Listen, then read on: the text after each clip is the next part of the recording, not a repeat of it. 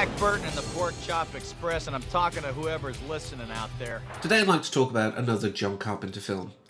And this one was a lot more influential than any of the others I've talked about. This was released when I was only about 3, so I couldn't have watched it upon release, but I feel I was less than 10 when I did see it. So it really stuck in there. There are a couple of scenes as well that disturbed me a little that hung on for a lot longer than they probably should have. But let's talk about Big Trouble in Little China from 1986. The original treatment was written by Gary Goldman and David Z. Weinstein, and then later adapted by W.D. Richter, and I'll get onto that in a moment.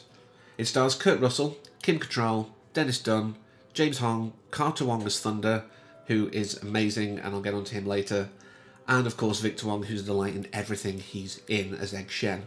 But the adaptation credit really bugged me when I read about it when I was researching, because W.D. Richter effectively rewrote the thing from top to bottom. The original treatment was set still San Francisco, still with a Chinese mysticism, but it was the Old West. It was basically a Western. Instead of his truck, it was a horse that got stolen.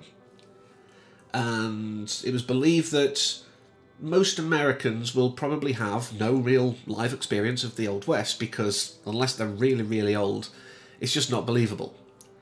So the best way to sell a story is to have as much believable as possible before you put the fantastical elements in.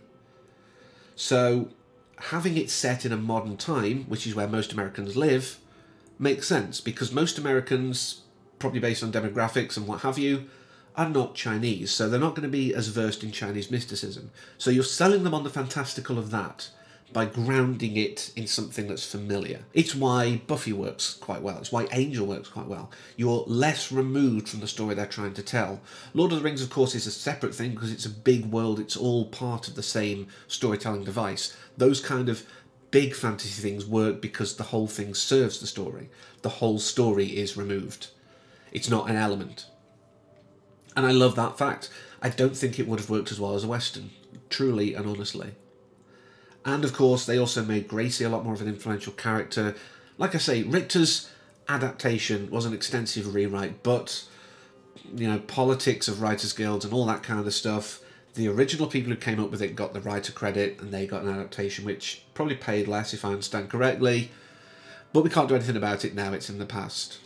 But like I said, this was so influential on me growing up. I've always had a love of, you know, Chinese mysticism, Japanese stuff. Basically, the East has always been very interesting to me. Not in like an obsessively, I want to be Japanese, but I am learning Japanese. I don't want to learn Chinese because there's so much inflection and I don't want to try and say one word and then say something completely offensive. So I'm starting on like the easier mode, I guess, of the Eastern languages. But it's something that I have had, you know, an interest in for a long while. And like I say, this probably set a lot of that groundwork in. But the interesting things, you know, about this production are so many. There's so many things behind the scenes that really made it what it is. The fact that John Carpenter and Kurt Russell had worked together for a few times now and become good friends, so that when what a Western audience would believe is the hero is in the story, is actually a sidekick. And getting someone who was a rising star to agree to basically play the bumbling sidekick in an Asian-centric, Hollywood-produced film.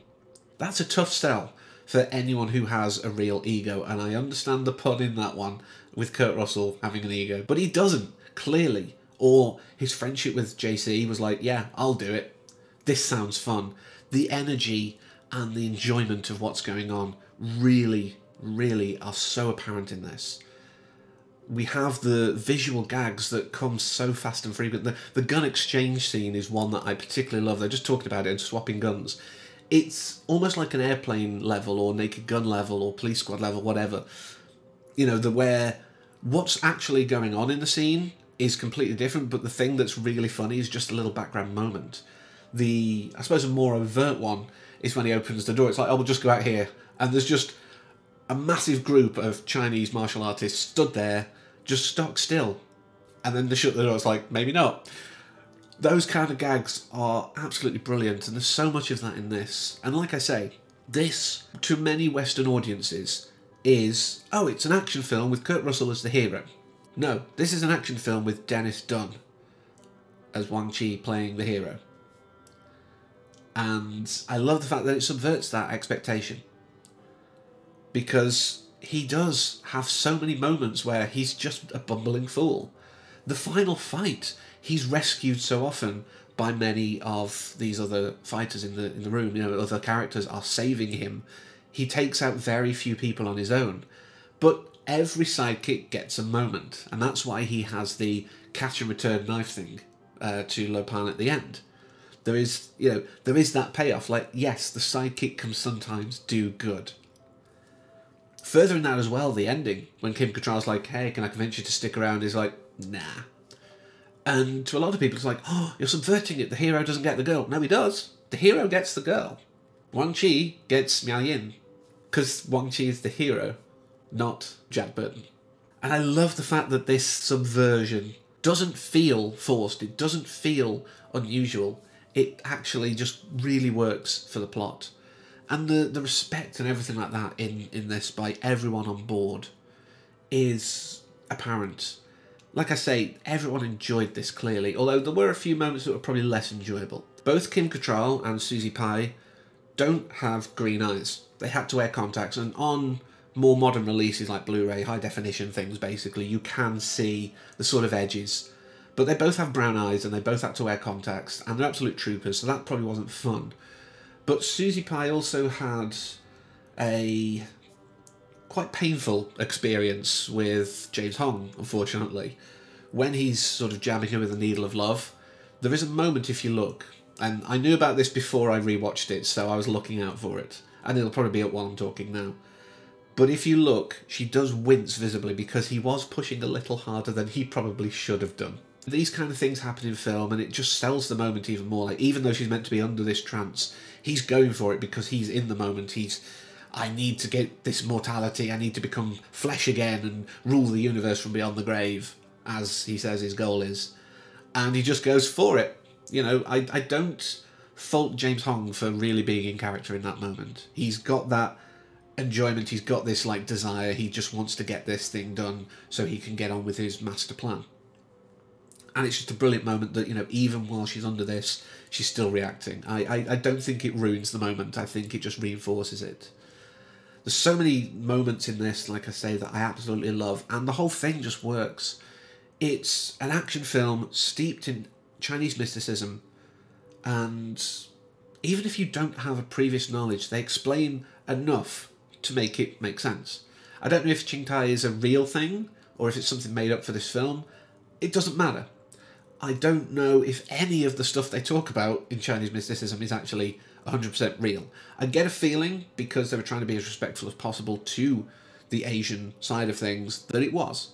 Or at least very much based in it and then elaborated, if not entirely a real thing. But this was great. I really enjoyed everything about it. And I do want to end with Carter Wong because he's got such a wonderful, expressive face, and his character of Thunder is part of that whole disturbing thing to me. Actually, there's a couple of things I do want to tack on after this, but Carter Wong is weird. In this film, obviously he's a bad guy. This is what I mainly know him for. And yet, I really have this weird warmth towards him. I do find him an interesting face to look at. I think it's because he's very expressive. He's almost like he's an Asian Arnold Schwarzenegger, perhaps. He's got that expressiveness, but he's a man-mountain. He's quite well built. The disturbing moment came, obviously, when he expanded himself. Like Cohagen at the end of Total Recall. Both of those things, to me, were terrifying as I was growing up. I mean, actually, I haven't seen this film for such a long time that I was dreading that moment because I was like, oh, I'm not going to like it. And I looked at it and going, yeah, that's obviously not real, and it's actually really funny. It's done for comic effect.